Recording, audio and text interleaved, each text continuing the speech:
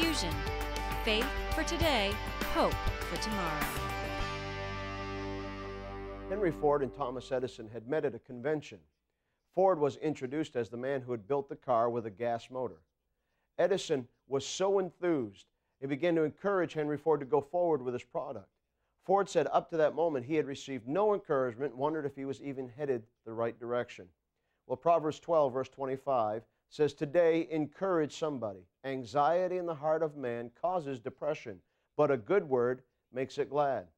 You know, there could be someone that's near you today that is just one encouraging word from lifting up out of depression and into success. You see, there's two sides to the hammer. With one you can tear down, with the other you can build up. Use your words to build someone up today. I'm Matt Ward, and that's Fusion is an outreach of Charleston Pentecostal Church, produced by the New England School of Communications.